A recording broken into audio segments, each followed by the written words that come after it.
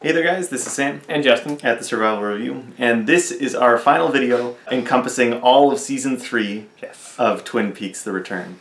And just our overall feelings on how the season went, where it left off is going to be a big thing we talk about, and what we think about the future of Twin Peaks, if there even is one. We'll just start with our overall thoughts on the season, because this is basically what Dave Lynch said is an 18-hour movie. Yeah. So we're basically just talking about a really long-ass movie. Yeah. And it feels like a really long-ass movie. Yeah. But we were both engaged 100% the entire time. If I were to sit for 18 hours straight watching this, I don't think I'd be able to take my eyes off the screen once. No. And especially rewatching it after seeing where it ends, and going back and looking at all the clues and hints.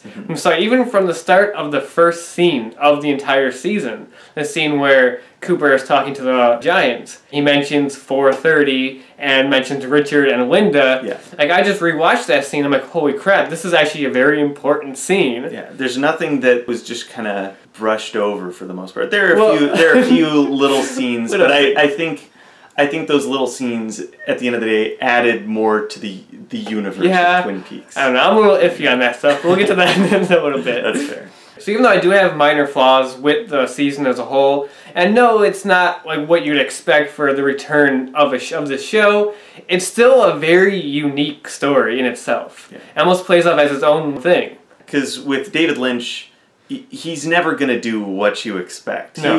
We knew right off the bat this wasn't going to be a nostalgic reunion of the cast, and everybody's going to be right back where we last saw him in Twin Peaks. We know it's not just going to be like, oh, there's a new mystery in town, and they have to solve it. Isn't that going to be fun? That's not what I wanted, and that's not what we got. That being said, there were some things that I felt like I would have liked a bit more of. I wouldn't even say nostalgia-wise, just because of the fact that the first two seasons are a TV show. So you have these characters that you wanted to see continue off in another season. So there was a part of me that kind of wanted a bit more with some of those characters. Yeah. And would have enjoyed a bit more of that. But that being said, like, when you take it away from that, when you take it away from expectations and stuff, it works on its own merits. Yeah. Like I said, not once, at least for us two, were we thinking, God, I don't like where this is going. No. It just always... Well, we didn't know where it was going. Yeah, we didn't know where it was going, and it kept us on the edge of our seat the whole time. We're like, okay, the final episode's going to be, Cooper facing off with Doppel Cooper, and then that happens in the last episode. No. We're like, oh, okay. Okay, yeah. So I guess we'll just get into some flaws, just to get them out of the way. Yeah. There were, again, I do wish some characters had a bit more focus, and some characters just kind of felt like extended cameos. And I'm not talking about the actual cameos like Dr. Hayworth and I mean like actual like main characters you feel like they should have focused a bit more on. Like Norma and Shelley, who you think should have had a bit more going on. Like you have hints of what's going on with them, like, oh, Shelley and Bobby aren't together anymore, but she's seeing this guy who's actually this drug dealer who we saw earlier on. Yeah. And that's it. And it's like I kind of would have wished to have a little bit more of that, a little bit more of that developed. And especially, of course, the Audrey stuff. Yeah. With Audrey, it's a little frustrating because you really want to see where that's going. Yeah. At first, we were particularly frustrated on our first viewing because it felt so bizarre and like out of place. Yeah. Almost. It felt like it was going nowhere. And then where it did end up going, it had us completely hooked. Yes. By the end of her whole sequence, we were like, oh my God, I can't wait to see like what happens next with this. And that's it. We don't see anymore. Yeah. And it does get a little frustrating, but... Especially waiting until the last half of the season to even introduce her. Yeah. I just felt like, I don't know, like, why is that even there? I don't know. I'm glad that she's in it. Yeah, me too. I do like what they did, but if we're in a world where season 4 isn't a thing and it never happens... Yeah. I can say I'd be a little put off by it, Yeah, there's a few little things like that throughout the season that, like, I think, especially with the season finale, like, going so out there and being so different, I think would have been a bit more satisfying if the season was shorter and we didn't invest, like, 4 months into this thing. Yeah. And I think that's why, especially my initial reaction to the finale, which wasn't the most positive reaction, I think it's because we invested, again, 4 months, like, 18 or 15, like, weeks into this thing, and just to have like a lot of stuff not really resolved just felt a little dissatisfying. But I feel like in the long run, on rewatch, it won't be that bad. Yeah. I also feel like the things that weren't resolved are the kind of things where they're not really meant to be resolved. They're the things that are keeping you invested in the story, keeping you invested in these characters. Yeah. The whole concept, it all goes back to like the death of Laura Palmer and how David Lynch never wanted to reveal who killed Laura Palmer. That was the network that wanted him to. Yeah. And I think that the stuff that wasn't resolved, those are the things that keep you hooked and keep you interested and keep you talking about it. Like, keep you talking and guessing. Yeah. And that's what makes a series like this interesting. And if you resolve all of that, it just doesn't work. Yeah. Especially if they do have plans on continuing it. Definitely. So, and I've been thinking about this show since it ended. Yeah. I've been like putting together stuff in my head, looking at clues and stuff. And that's the best thing about this show. Yeah, you can look through the entire series. You can watch through this 10 times and still find new things every time. I'm sure. I know one of the things that some people might have had problems with, and I think I mentioned a bit throughout some of the videos, is Cooper's role in the show. Yeah.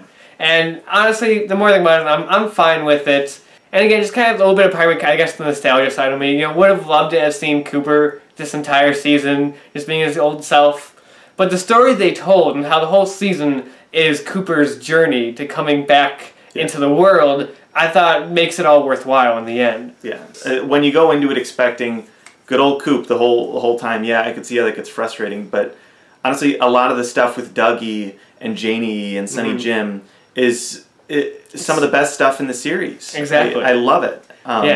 So it's hard to get mad at a thing like that. Yeah, and somehow they made a character like Dougie like consistently entertaining. Something that I know some people like lost interest in it halfway through, and something that I could see getting very tiring and very like dull after a while. But somehow it all worked. It was still entertaining all the way up to the end. Yeah, that whole journey was just fun to go along for the ride. That made it so satisfying when Cooper puts the fork in the outlet. Yeah. Like, that made it so much more satisfying. Yeah. Like, this show just felt like an experience, really. Like, I haven't had this type of reaction to a show. Just, like, being that invested in, again, when he put the fork in the outlet, just freaking out over that. Yeah. It was just so great. Yeah, I don't normally get that invested in characters in a television show. Like, you care about what's happening to Cooper here, and you want to see him come back, because that's what this whole season was about, really. Yeah, and Kyle MacLachlan just did friggin' amazing this entire season. Playing so many different characters. He played like three, possibly four if you count the Cooper in the final episode that was different. Like, so many different parts, and you can see the distinct characters in each of them. Like, you see Dougie, and I'm not just talking about, like, Dougie Jones, who's, stupid and doesn't know stuff. Those few minutes where you see the real Dougie Jones. Yeah. It's totally different than Cooper or Doppel Cooper. And Doppel Cooper is one of the best villains in, like, anything in recent times. Like, it can take someone like Cooper, he looks like Cooper, just, little tweaks here and there, and make him one of the most intimidating characters that I've seen in the show. So that scene where they go visit Doppel Cooper in the jail cell, to me is still like one of the most memorable scenes in the season. It's even more great looking back on it now, seeing Diane in there talking to him, knowing what happened between them. It gives that scene more context. It makes it like even greater. And that scene was just so eerie and unsettling. This season really played up horror aspects, the unsettling, just eerie aspects of Twin Peaks. Yeah, and really gets you feeling uncomfortable. Yes. And, like, more so than the previous two seasons, I'd say. And more so even, like, in Fire Walk With Me, which also was a very unsettling movie. Yeah, that movie, like, defines unsettling. Yeah. The show, the tone throughout, even though, like, it gets lighthearted at times, and that's Twin Peaks in general, but... overall, the tone was very unsettling. Yeah, the way it kind of balances, it's very similar to the original series where it has both, a serious, dark tone and a lighthearted, goofy tone. And just like the original series, it doesn't feel too weird when it cuts from something goofy to something dark. Especially when, David Lynch obviously had a lot more freedom with this. Yeah. And so you have episodes like Episode 8. Episode 8. Where... Yeah. It's just like its own little masterpiece on its own. Exactly. And that's also one of the things I love about the show is that it just expanded the mythology of Twin Peaks even more. And like that whole episode goes into the backstory and how the evil came to be. And it was incredible. It was so surreal and just so bizarre. Like, our eyes were glued to the screen the entire time. It's so much more interesting to tell it in a unique way like that rather than just having some narrator go, and then the evil bug went into the little girl, and or this just represents this. Yeah, or just spelling it out for us, like, oh yeah, that's how we came to be. This is like our little prequel. No, it's just like its own unique way of telling that, and has you piece together like the facts, and it just makes it a lot more interesting. One of the also great additions to the mythology is the character of Judy. Yeah. This evil entity, which is like worse than Bob. Yep. That was so interesting. And also the greatest part is that it ties back into the original series, well, mostly Fire Walk With Me, with David Bowie's character, Philip Jeffries, mentioning Judy in that scene. And so it just connects everything more. It makes everything feel connected. And the best part is Twin Peaks is the kind of series where you can do that, because everything is so out there to begin with that, like, when you add in something in a new season that ties back to something that was mentioned in the original, it doesn't feel like retconning. Yeah. It doesn't just feel like forced or just obviously done 25 years later. It feels natural. And I feel this show is one of the best examples of doing a 25 to 30 year later sequel. There's something in that, like, all the characters' roles in the show feel natural. Everything about it feels like a natural progression from the original show. Yeah. It made it feel more authentic. Yeah.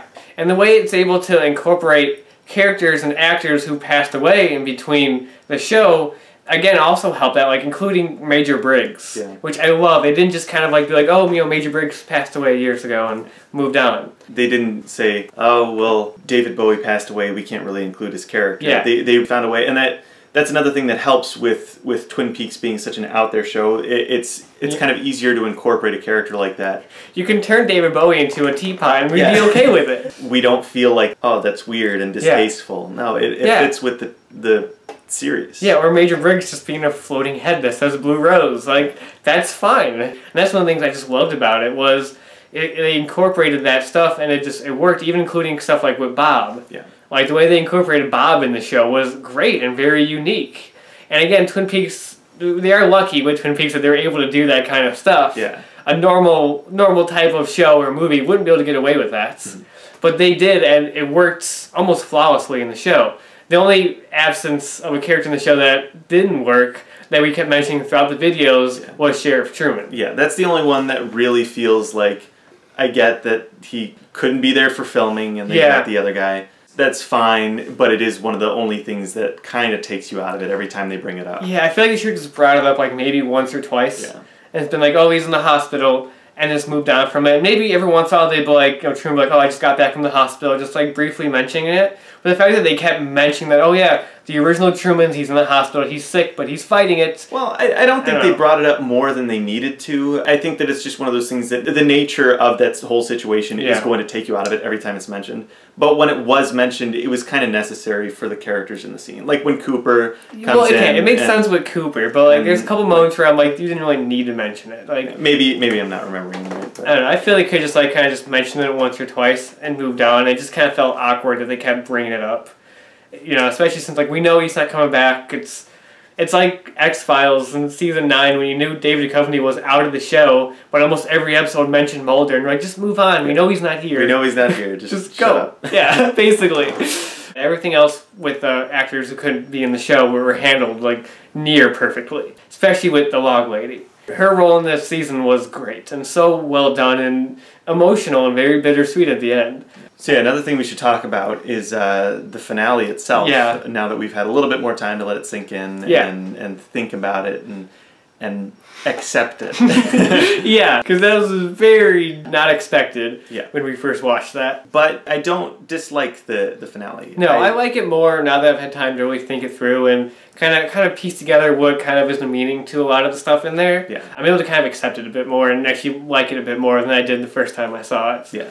And I've talked with several other people about, how they feel and theories that people have, and that's one of the best things about Twin Peaks is you could talk to 10 different people and everybody has their own little theory of what's going on. One of the things I actually forgot to mention in our video, one of the things I really liked about the last episode is the fact that it brings the focus back to Laura Palmer. Yeah. Like it all goes back to Laura Palmer, and I like that. No matter how big this world expands to, no matter the scale, everything still comes back to Laura Palmer and this house and the experiences that she had. And that's where it all ends off, is her having the revelation of who she is and having it all come back to her at once and all those horrors. And I don't know. The last episode had a really unique tone to it. Yeah, that ending is haunting, and like that ending stuck with me till like days after we watched it.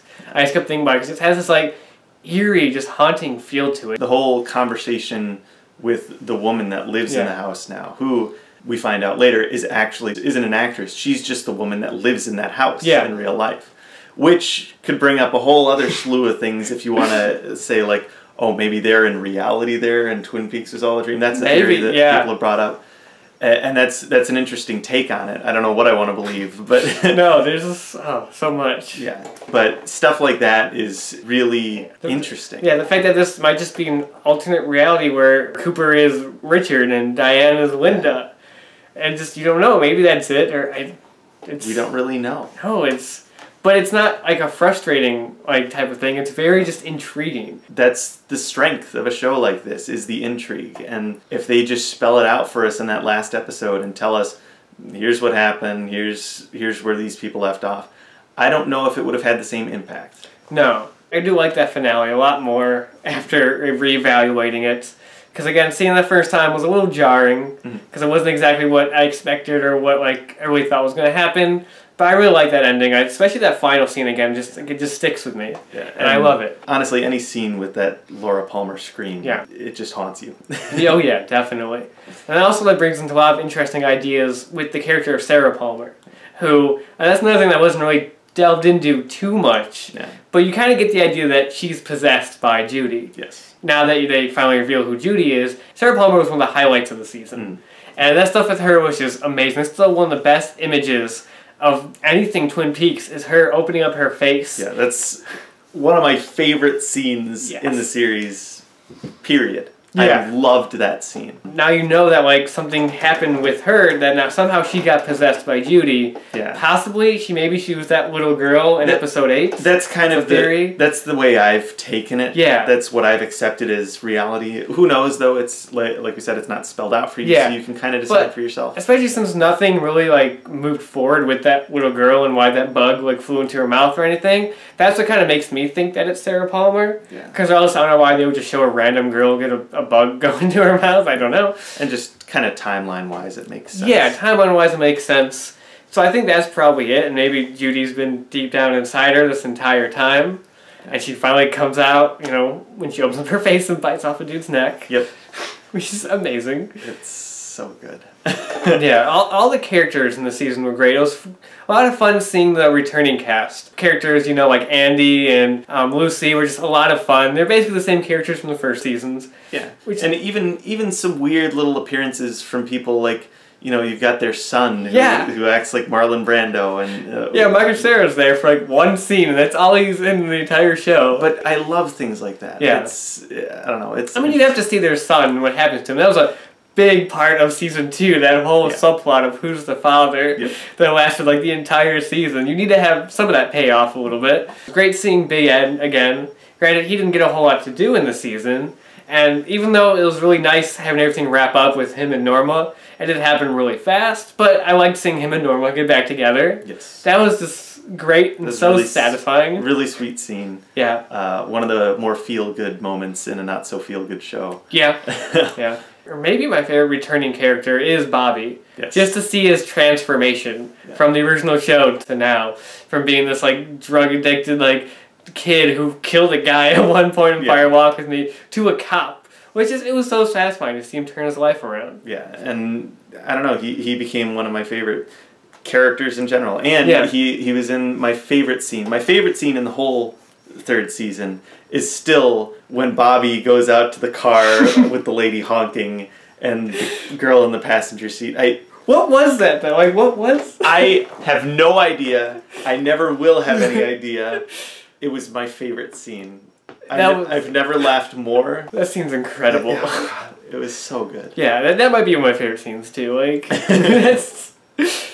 I love it. It's completely off the wall ridiculous, and Bobby's reaction. And yeah, he's just like, what the fuck is going on, man? It works in this established universe of Twin Peaks. It doesn't feel out of place, which is insane for something so ridiculous.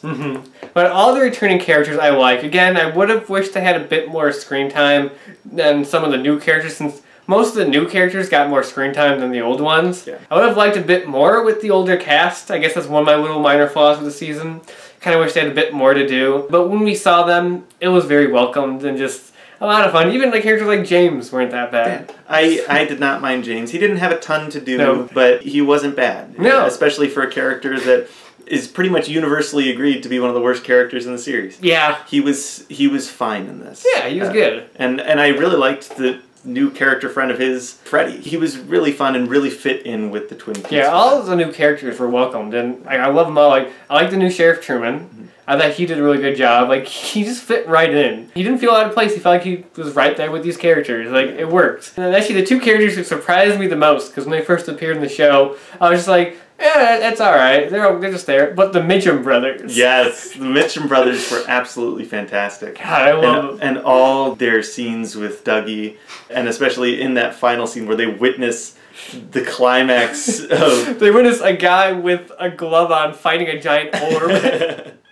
and they're just like, that's fun to tell the kids. It's great. I loved the Mitchum brothers. What's going on? Took the words right out of my fucking mouth. Yeah, I love them. Yes. I mean, when they first appeared, they're just kind of like, you know, typical mobster bad guys. You're just like, oh, it's Jim Belushi. He's fine, I guess. That guy, the other brother's kind of cool, but that's all they really are. And then they come into play near the end of the season. They just, like, their characters just escalate, go up to some of the best characters in the show. Yeah. You can also get great characters like Richard Horn, who's so fucked up. Yeah, Richard Horn is... Wow. Yeah. Yeah, also... with him being Audrey's son and possibly Cooper's son, would have liked a little bit more of that. It would have been kind of interesting to see what happened. So I don't know what's going on with that, especially since they mentioned how Audrey's been in like a coma, or she was after like the events of season 2. So I don't really know what's going on with there, but that's another interesting idea. And that's also another thing that just makes Doppelcooper even more of a fucked up character, that he would have a kid with Audrey and have it be that fucked up guy. But that was another really cool character. I liked all the new people in the show. They were all good. There are a couple people who I think needed a bit more time to develop, like Becky. Yeah, I would agree to that. But yeah, she was still fine. All those elements just helped make the season very unique and stand on its own, but also be a good continuation of the original show. It didn't tie up the loose ends from season 2, except for the whole Doppelcooper thing, which was kind of the main thing we wanted to see tied up from season 2 anyway, so it worked out in the end, but you know, we still don't know how's Annie. Was kind of hoping for a bit of that, actually. I would have liked to see some of that, but what can you do? Yeah. Really? Yeah, it's probably just not too relevant to the plot of this, but I don't know what's going on with Annie. Like, last time we saw her, she was in the hospital, and so maybe she just got better and just left Twin Peaks because it was such a fucked up town. Could be. Who knows, though. But for a character that, like, you know, Cooper was, like, in love with, like, it seems kind of weird that he would... But then again, we never really got much of him coming back to Twin Peaks anyway, so... He kind of came back and then immediately left to, like, the lodge and to the whole season finale thing. Which I do kind of wish we had a little bit more with Cooper in Twin Peaks when he came back, I mean. Yeah, I mean, we were all kind of hoping we'd get a little bit of... Like, one of the things I was hoping for was seeing Gordon Cole interact with Shelley a little bit for all these years. But, you know, at the end of the day, kind of takes a backseat to the actual story. Yeah. I mean, things like that, they're fun, but I would rather see kind of what we got and how things played out. Yeah, it's still satisfying, and I still think an amazing season. One of the most unique things on TV, mostly because of David Lynch, of course. Yes. It wasn't exactly the season 3 that we expected, but it's still an amazing thing that we got either way. They did have, again, some little flaws with it, but all the flaws I had with it are pretty minor. They're not major, they're not like major issues with the show. There's some little flaws I think could have been, you know, fixed up a little bit. Yeah. But overall, just an amazing season. Yeah, definitely unforgettable. Oh, yeah. One of the best things on television I've seen in years. Yeah. So moving forward with the show. Yeah, the future of Twin Peaks. It hasn't been stated whether there's going to be a season 4 or not. David Lynch did recently say that, like, if there are more Twin Peaks, it won't happen for at least another few years. Yeah. Which I'm totally cool with waiting. Yeah. Like, because it took a while just to make the return. Like, that took 4 years of, like, writing it, then shooting it, and then, you know, editing it. Like, that took, like, many years to do. So it will be a while until we get more Twin Peaks, if we do.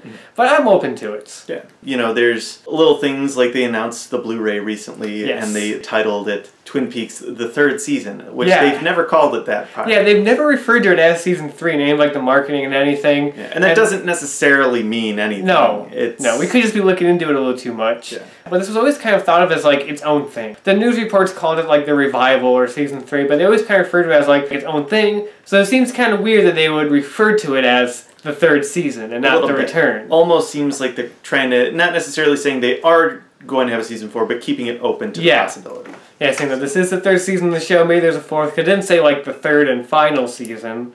It just says the third season. And the idea of a season 4, we're down. I have nothing against seeing this world continue. I absolutely love all the characters and where things have gone. And there's stuff in season 3 I like to see explored a bit more. I'm not saying totally like wrapped up and explained. I'm just saying explored a bit more. Like the stuff with Audrey. I'd like to get a little more of that. Because I know a lot of people were like talking about the show, like, what, you really expected the show to be wrapped up in a nice bow and everything? I'm like, no, I never did. But I expected some things to at least be expanded upon a bit. And not necessarily explained, but explored a bit more. Also not saying that if it just ends in season 3 that I'm so disappointed that they didn't wrap all this stuff up. You know, that's the nature of it. Neither am I. But I'm just saying there is stuff I wouldn't mind seeing explored in a 4th season. Although we all know if he does do another one, it's probably just going to go in its own direction. Exactly. So, they probably won't even explore anything for the season. You can't have any expectations for. You might have one little thing explored a bit more, and then he just goes off on 4 other tangents. Yeah, does his own thing. Totally new story. Which I love because you know. Who wants the expected? Yeah. Why would you... Nobody watches Twin Peaks, at least nobody who's still stuck around at this point, watches Twin Peaks for something that they expect to happen. Yeah. Well, what season 3 did was explore the mythology more, move the story forward in some ways, and in some ways it didn't. But it gave us a lot more in this world, expanded the mythology, showed us more of the characters we love. Maybe not as much as we would have expected, but it still did it. And it was just, overall, just an awesome expansion of the Twin Peaks world. And now it just gives us even more stuff to talk about.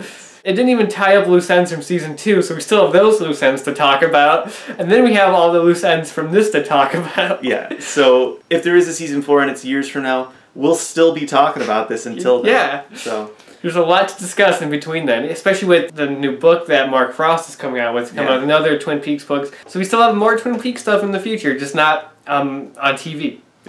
Until the possibility of a season 4 down the line. Yeah. That's really about all we've got to say about Twin Peaks at the moment. Yeah.